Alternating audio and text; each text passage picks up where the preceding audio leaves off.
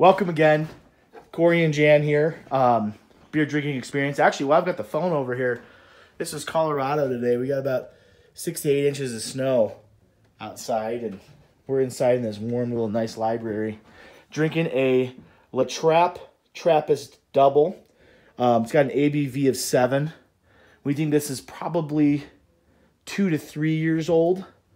We've had La Trappe before, and you can see here this is much darker than some of the other ones that we've been doing over the last week. It has a murkiness to it. La Trappe is one of the few Trappist breweries outside of Belgium. Right, it's called Koningshaven, and it's in the Netherlands. We're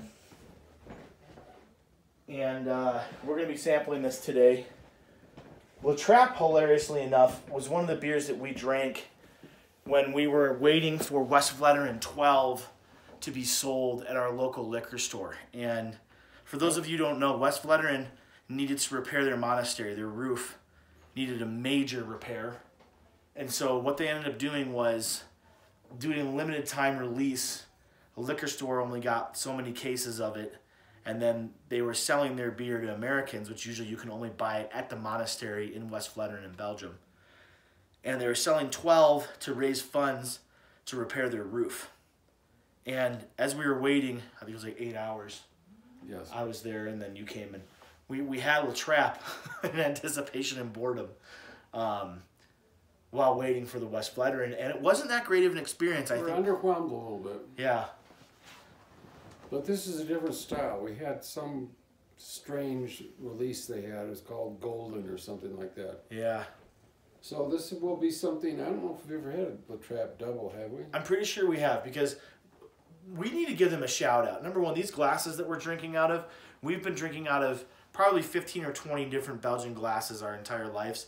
This is by far the superior Belgian chalice you want to drink out of. And the reason why is because there's these micro rivulets that run along the side of the glass in a symmetrical manner. There is a hexagonal etching at the bottom that lines up with these rivulets, and for whatever reason, the head sustainability and also the pillar of fermentation or carbonation, excuse me, that you get through the middle of the glass is more pronounced. So if you see the La Trappe beers, what we think is the beers aren't that great, but they make the best chalices in the world. So as far as the nose goes, Dad, why don't you lead us off and talk about what you're detecting? I think this is a pretty typical Belgian double nose. It's very refreshing. It's got a definite malty caramel note. It's got even something along the lines of maybe a little bit of a faint molasses note. Absolutely. Not unpleasant though. Nope. It's got some kind of like almost like a caramel apple thing happening too, which is I'm totally getting that. I'm totally getting that. I'm getting a maple syrup. I'm getting a molasses, like you said. There's always prune. You're always getting prune and date in these doubles if they're done right. And ripe fig. And ripe fig. Well, all those are pretty much the same thing, or very similar to each other. That nose is almost overwhelming with those flavors. It's overwhelming, but it's very floral and aromatic. That it's not. I mean, it's not cloying. Well, here's another thing I want to say. La Trappe's beers don't hide their alcohol very well. This is only 7% ABV. We just got done drinking an Ublen Choof. Sniff. And this, yes. That was a 9% beer, and I detected no alcohol in the palate, or the aroma whatsoever. Yeah, I'm getting a eye-watering amount of alcoholic aroma coming off of this beer. Are you? I'm not. I think that's your prejudice against the Trappe coming out of the Cory. Well, I want to like this beer. I want to like every beer that I drink, to be honest. Okay, let's dig in. All right.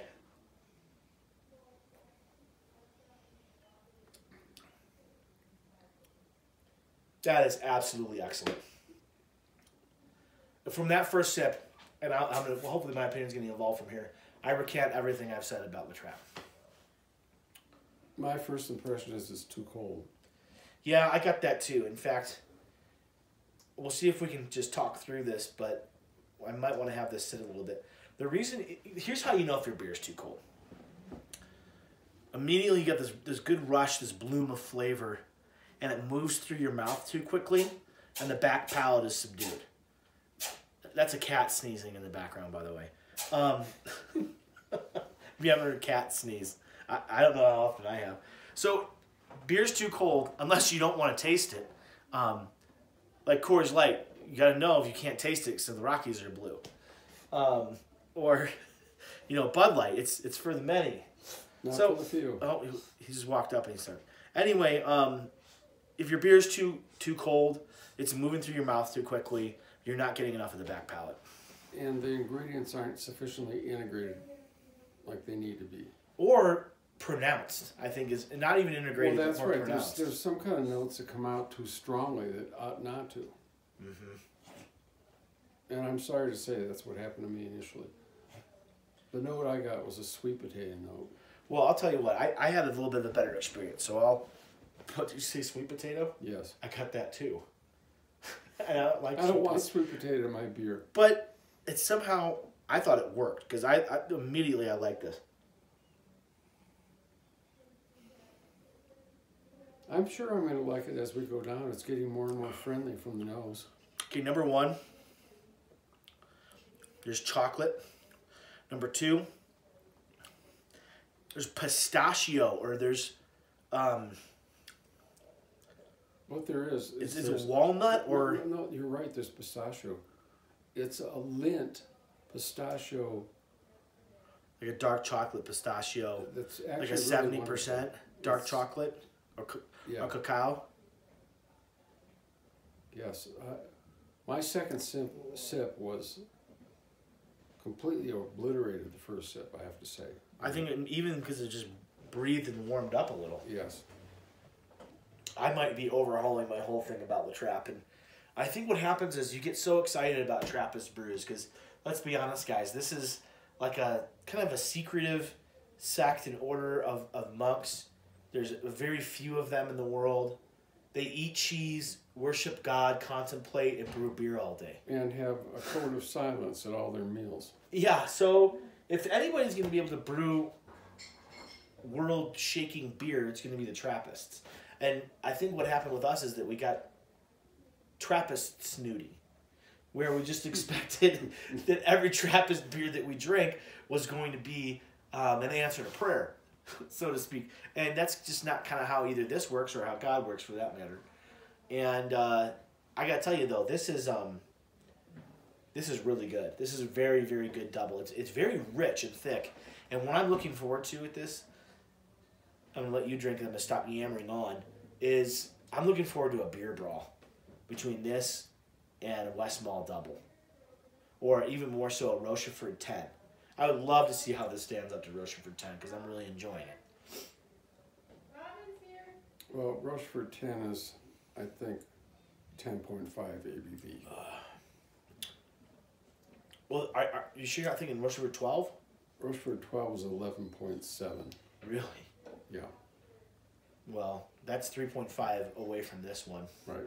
If they mask it well, that's the one thing about this at this current temperature and as we're working through the glass, the alcohol isn't masked that well. It's present.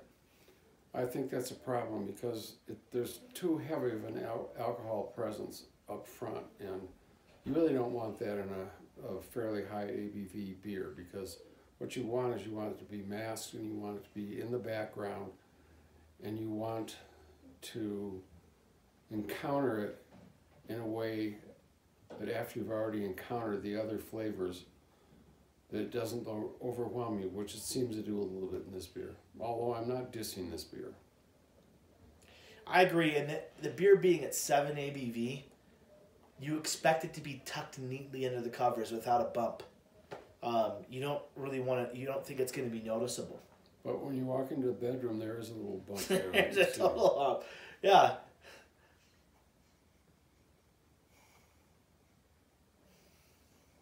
I'm getting roasted malt more so through about the middle of my glass than I did in the beginning of it. I'm getting a weird little, not unpleasant, but a weird little charcoal thing happening in it.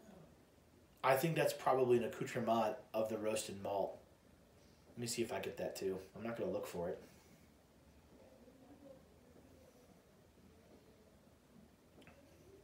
Yes, I think the roasted malt Yeah. is very interestingly roasted. It gives it almost like a little bit of a burnt flavor. Well, I don't think you... I just got the charcoal thing. I don't know if you want like a Kingsford charcoal deal going on. No, you don't. And it's... But this is very slight. It almost, because of the lack of the subtlety of the alcohol, has almost like a lighter fluid with Kingsford charcoal thing going on. Mm-hmm. Which... I think it's the Applewood Kingsford charcoal. Yeah, because it's got a little bit of the sweetness and like the Yes, it does. the smokiness. Yeah, that's something to talk about with this beer that's good. I mean, as you see, we're struggling through this. And guys, we're trying to be as honest as we can. We know that negativity and criticism isn't popular, but sometimes beer doesn't taste good. This beer tastes good, but it's not transcendent. I just finished my glass. I'm glad I had it, but didn't blow my socks off. Are you also glad that you finished it? I'm happy to have finished it, but it's not that I necessarily wouldn't want more.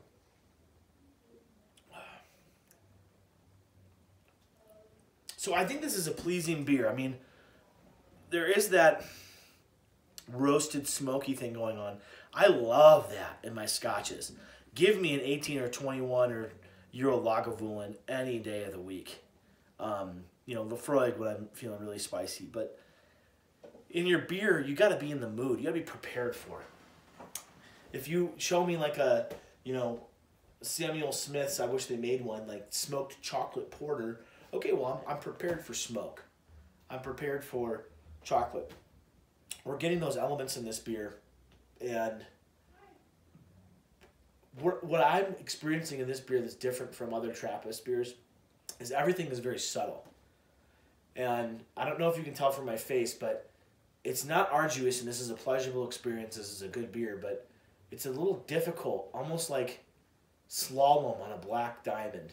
I'm constantly encountering something. You're going over moguls, and you're just kind of bouncing around. Yeah, I'm drifting diagonally between the two, and I've got some tempo, but